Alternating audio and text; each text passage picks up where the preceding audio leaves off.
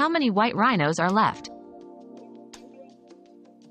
According to the International Union for Conservation of Nature, IUCN, there are currently around 18,000 white rhinos left in the wild, making them the most abundant of all rhino species.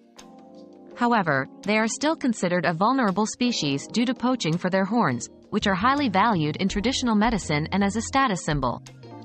Conservation efforts, such as anti-poaching patrols and community education programs, are crucial in protecting and increasing their population.